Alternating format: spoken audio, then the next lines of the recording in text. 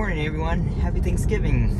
Hope everyone has a great, awesome day. I'm heading over to a friend's place for their, I guess, non-traditional, like, breakfast Thanksgiving. Obviously. You can see GPS issue is back this morning after having the car sit for, I guess, over 24 hours or so.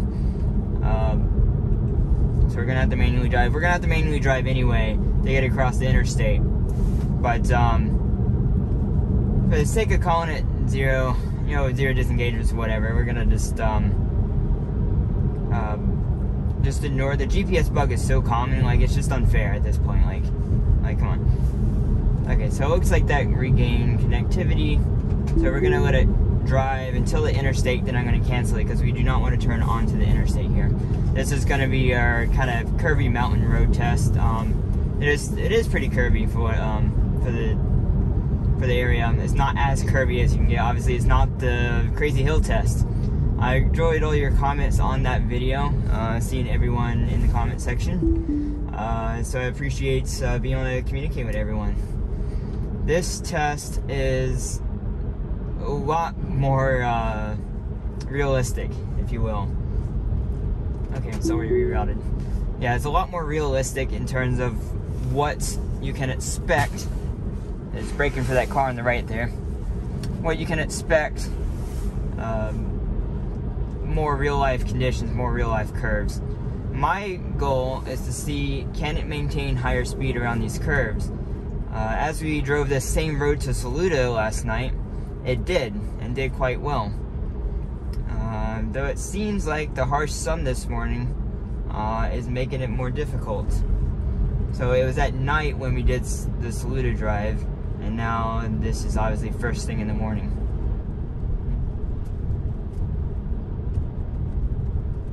Because I haven't been able to do a real drive yet, like around, like, with a lot of traffic and stuff. But it seems like phantom braking is definitely still here.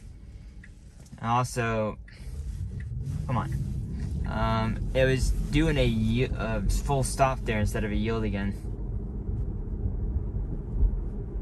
And so I manually lowered the speed because it should already only be going 25 right here as it gets to this 20 sign. And then slowing down from there. It's just because this is a school zone and there are police cars that sit here on a regular basis. You do not want to speed going into Saluda.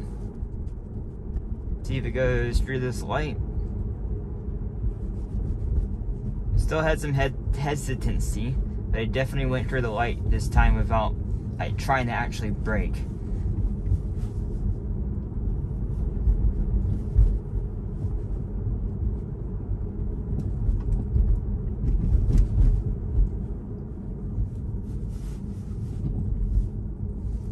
Definitely had some hesitancy with that person there, trying to make some room, but it did handle it.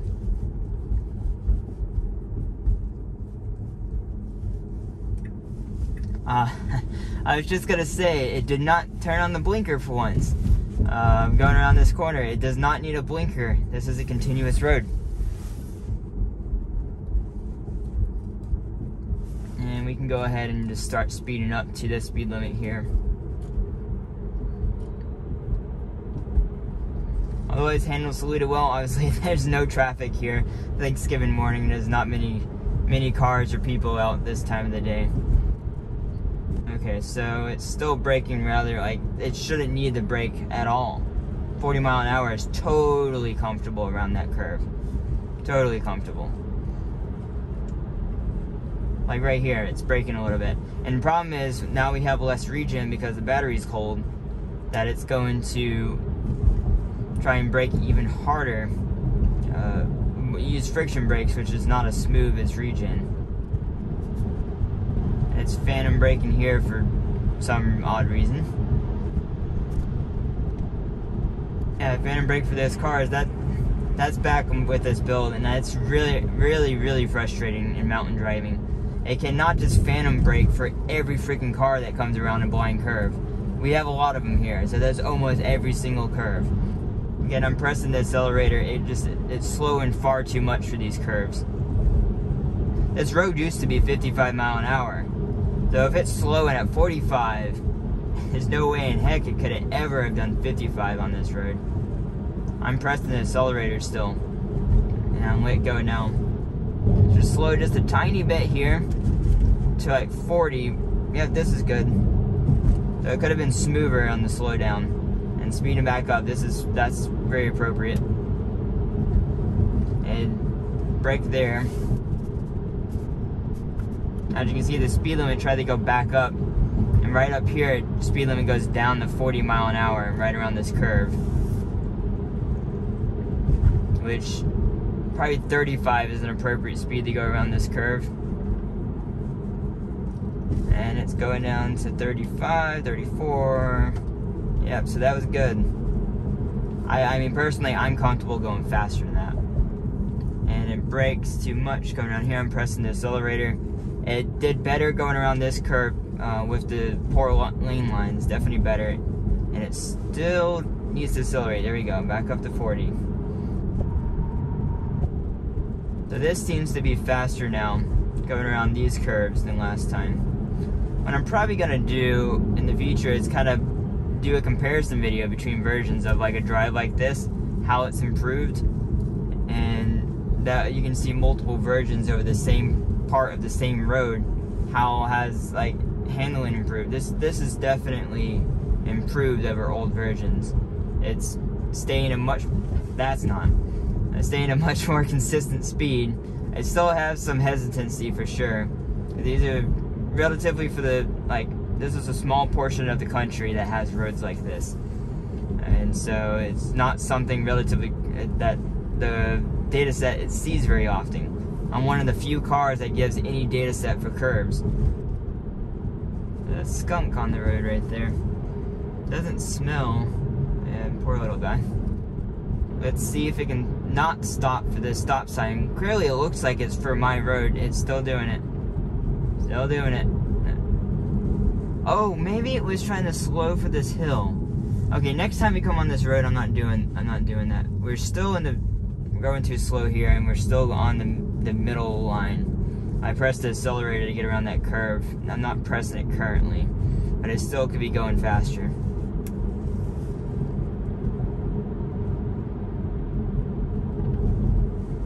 It doesn't need to slow so much right here.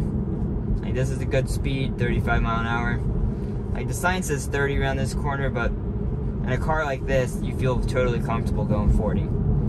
Trucks, I would say, not Cybertruck, but like gasoline trucks and SUVs with a high center of gravity, you probably want to go to 30 to feel like safe and comfortable going around curves like this.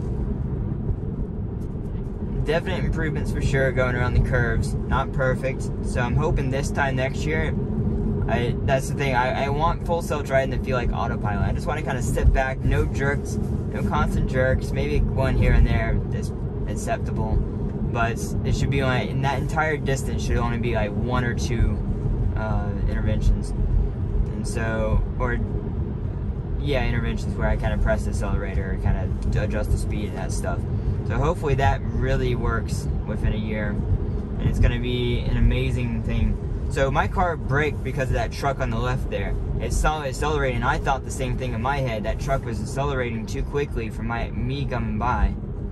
And so my car predicted, hey, there's a chance this truck is going to come in your lane, and started braking a little bit. Very natural entrance into this. It's going a little bit slow right now. What's going to happen is it's going to accelerate very quickly soon.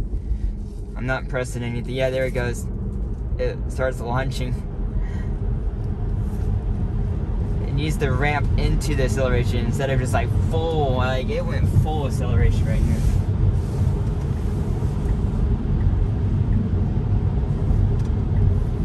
Okay. The sun blinded it. See how that looks. Oh. That car is what did it. The sun's not even in its view. So the car right there was in its view, and it thought it was in the wrong lane. So it needs to work on that a lot in terms of merging. It needs to confirm that it will not think that car is in my lane. That was clearly in the left lane from my point of view, but the car thought it was in the right lane and then kind of went back into the merge lane for safety. So the light is very bright to my left, and so we're gonna see how it gets off the highway. It's honestly, oh look, I think that's been adjusted. Yeah, it has. I need to go look back at old videos. I'm almost positive that never happened before. It did that. They've done this on my other exit for the Salida exit, getting off I-26, where I would manually lower the speed down, and it learned that it needed to lower the speed down before you get off this exit to start slowing down. And that was much better than previous versions. And yeah, another no speak too soon. Another 0 disengagement drive on this route, everyone. I appreciate everyone watching. I think this was just again 2 steps forward, 1 step back type of deal. The phantom braking was a little bit much in my opinion. I hope that is continued to be addressed. It probably is the harsh morning sun that causes the phantom braking. Next goal is going to be driving to Saturday. We're going to do our route to Carl Sandburg and back, and then Sunday morning is where I'm going to do my family's Thanksgiving, and then I'm going to drive up to Asheville and do around that and back down to Hendersonville Sunday morning. So the whole week we're going to get a bunch of drives. So I hope everyone continues to have an awesome Thanksgiving, and I will see you on the next video. Thanks for watching, everyone. Bye.